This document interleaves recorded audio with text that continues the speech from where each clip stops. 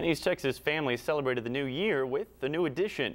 The first Tyler baby of 2011 was born just after midnight at Trinity Mother Frances Hospital. Baby Lillian Elizabeth Holm was one of 6 New Year's babies born at the hospital today. East Texas News' Sarah Story spoke with the proud mother and grandmother as they celebrate a new year and a new life. 2011. It's the beginning of a new decade and the start of a new life for this baby girl. No, I had no idea. I didn't think I was going to be the first one, but it's pretty cool that we were the first. At 8 pounds 1 ounce, Lillian Elizabeth Holm was born at 12:26 a.m., making her the first baby born in Tyler this year.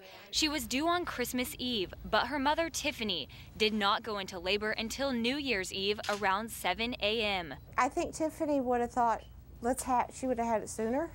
You know, go into labor at 7, be done at 8. But it's amazing.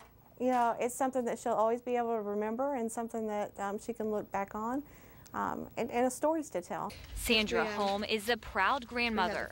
Tiffany was her only daughter and Lillian is her first grandchild.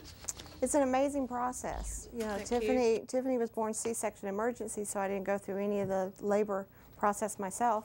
And since Tiffany was our only child, going through this was like going through it all myself, and it was an amazing experience. It's the most incredible feeling in the world this year for the first time. An admiring mother and grandmother whose New Year's resolutions are happiness and health for baby Lillian. I hope she finds happiness and joy, and I think she'll get it. She's going to have a good mom.